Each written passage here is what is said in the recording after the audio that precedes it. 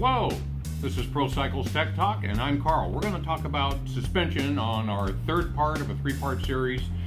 Today, the final part is going to be about rear suspension, shocks, spring rates, linkage, things like that.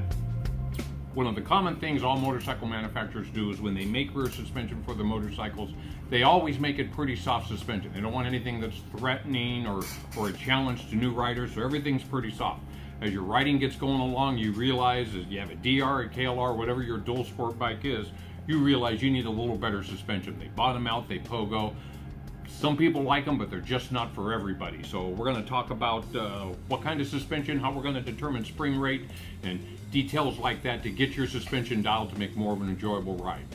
First question we usually get is about spring rates. What spring rate should I have? How do I determine spring rate? We determine spring rate just like we did with the front forks. It's the weight of the rider with your riding gear on. That is the constant number that's always going to be there.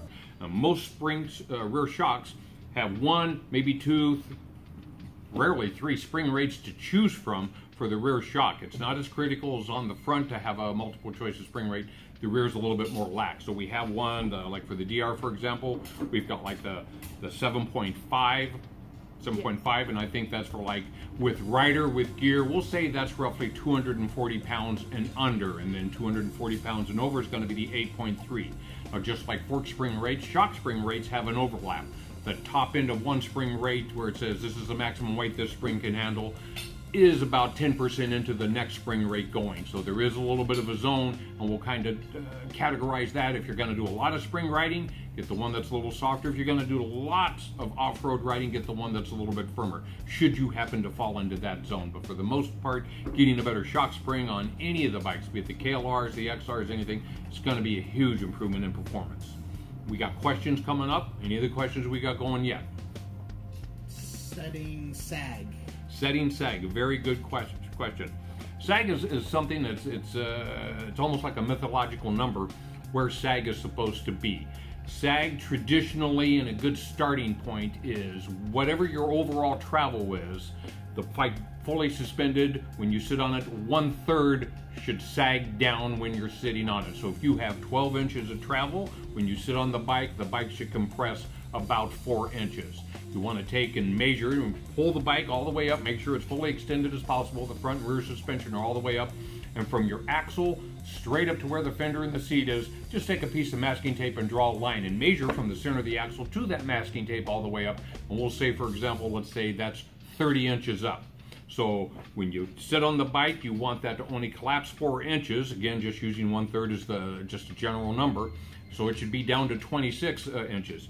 If it's more or less than that, what you want to do with the shock is you want to take your ring adjuster and you want to subtract out, lengthen the spring up to offer more sag, or you tighten it up by going this way. Compressing the spring will take less sag. That's going to make it tighter, put a little bit of preload onto the spring already to get that number. And also you want to take and set your front suspension up the same way. You want the front and rear to match. So if you set your 1/3 of travel on the rear shock by this, you want to adjust your preload spacers, your shock spring, your fork spring spacers, so the forks will also compress the same amount of number. And again, you just measure, from the top of the fork triple tree down to like the axle, how much that fork compresses. Again, with you sitting on the bike, you want about 1/3 of travel. Some people like more sag. I myself and quite a few other guys, we want about half that travel in sag.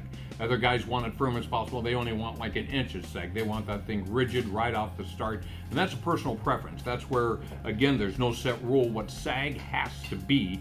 You can set it up to what's comfortable, what you like. But the starting point, the good jumping off point is always going to be 1/3 of travel.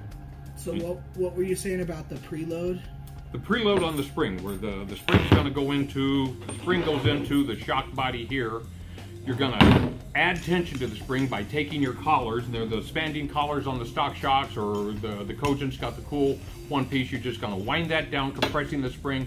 That will make it firmer, and that's going to eliminate, give you less sag. Lightening it up, making it where it's lax as possible when you sit on it, will give you more sag. So there comes a point where there never comes a point where it's going to be all the way loose and rattle in there, but it will be, I could get it about loose as possible, and that's going to give you where you need to be. If it's not the sag you want, if you say, I can't get it there no matter what my adjustment is, you probably got the wrong spring. We could take a review of that case by case as it happens. Next questions.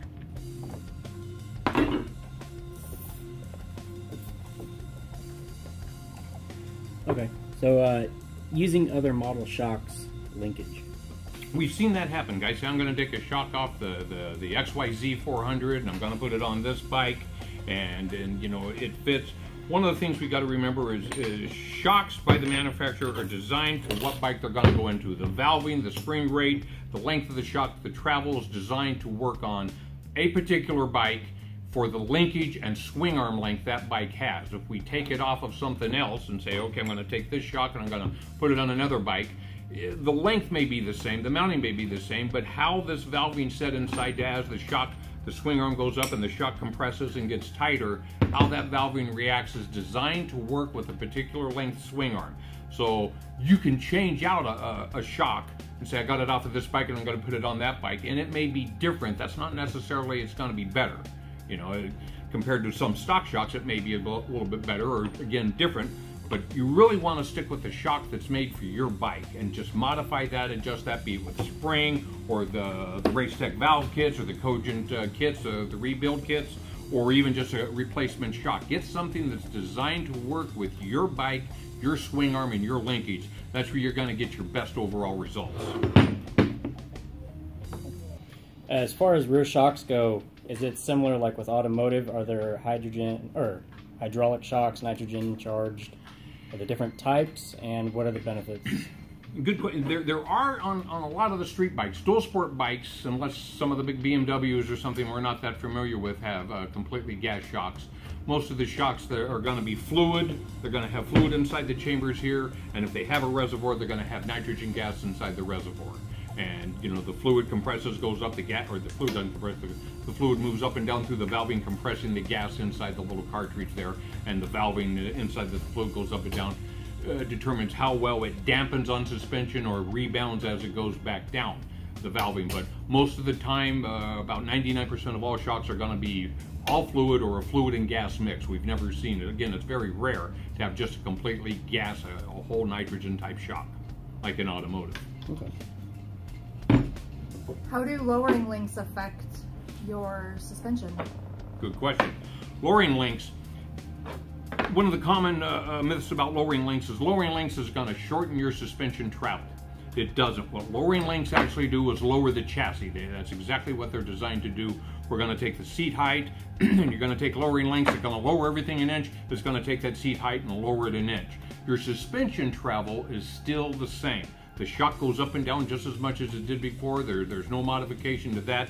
It's just the linkage gives brings the chassis down lower. The other side of when we start with lowering links and we do some of the other functions where we could use the second mounting hole like on DRs or other bikes that have 2-inch lowering links, one of the issues you may have is under full compression, the rear tire may hit the inside of the underside of the rear fender. And so, again, that's only under full compression. I doubt that's going to happen just driving down the street. But if you take small jumps or it's really harsh environment, you're on the throttle a lot, you have the potential to having that tire bottom out on the inside of the rear fender. But lowering links are great to get that bike down a little bit shorter, should you want it to be. But again, it's one of those things, if you drop the rear end with the lowering links, we're going to drop it. We want to match the front lowering as well. So you want to take and do the internals on some of them to flip the mount around so it drops the internal and matching the mount inch, or slide the fork tubes up inside the triple clamps an inch, matching what the rear is. We don't want to take a bike and lower the rear and then the front end sits out like a chopper. It's going to sit at an angle, and then the front end suspension just doesn't feel right at that point. Rear end really won't feel right at that point. So whatever we lower the rear, we want to match that and lower the front so the bike still sits on the same plane, the motor's still at the same angle, so we don't have oil that's gravitating to the back because now it's tilted all the time. So we want to make sure we take our bike and lower whatever we lower the rear, want to match that on the front. And again, it doesn't shorten the suspension travel, it actually just lowers the chassis. Is shock fluid the same as fork oil, or is there a difference? It's for the most part it's the same until we get into the real high-end shocks again on street bikes and road race bikes. It's going to be the same. You know, it's going to be an oil that doesn't suds and it takes high temperature, but it's always going to be a lighter weight. It's not going to obviously be like motor oils or detergent oils or have this property or that. It's just going to be a straight type of oil that's a much lighter weight that's allowed to go through the valving. And with the shock fluid, again, just like we talked about the last time with forks, if we use a heavier weight shock fluid, it is going to slow the travel down again, but again, that's going to create more friction, more heat, and it's going to cause this shock to expand. Now, the shock, being we have nitrogen and we have all this filled 100% with a fluid, as the fluid expands, it has nowhere to go. In a fork suspension, you have air at the top of that, so you compress that air a little bit as that fluid gets hot, and maybe it raises 1 or 2 millimeters, something like that inside a fork. It doesn't have the room to do that inside a shock, so something's got to give. That expansion and everything's hot, a little bit more flexible. It's usually going to be the seal out the bottom that's going to blow out. If we put a heavier weight torque oil in there, shock oil in there, and then ride it kind of vigorously, it's going to get hot, it's going to expand. That expansion has to go somewhere, and it's usually the seal is the one that suffers. What is the benefit of going from an OEM rear shock to a shock such as Kojin or Olin?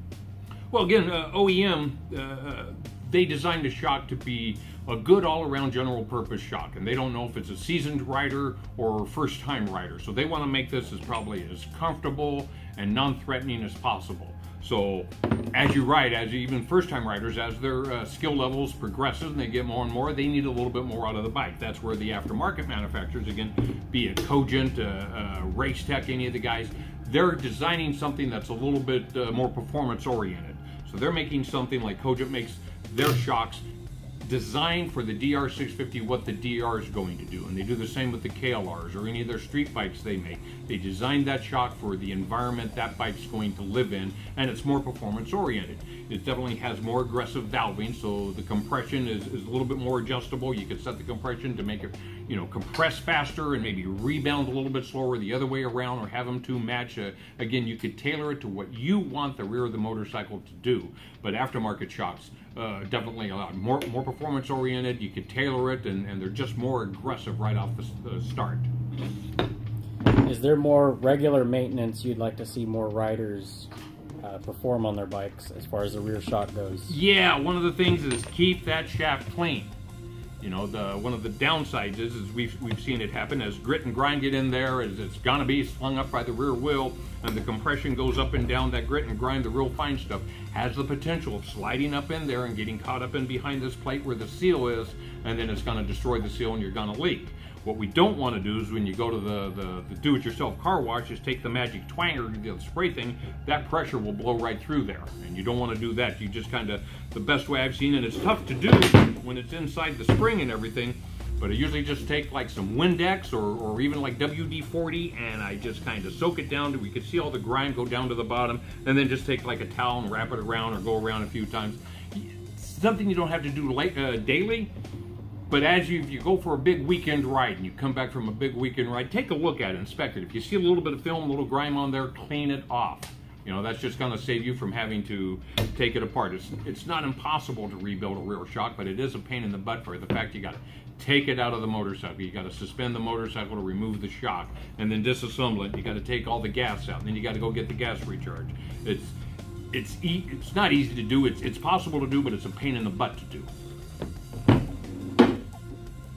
All right, this is it. We're going to have more subjects. Tell us what you'd like to hear about. We're going to do more subjects. This wraps up our one on suspension.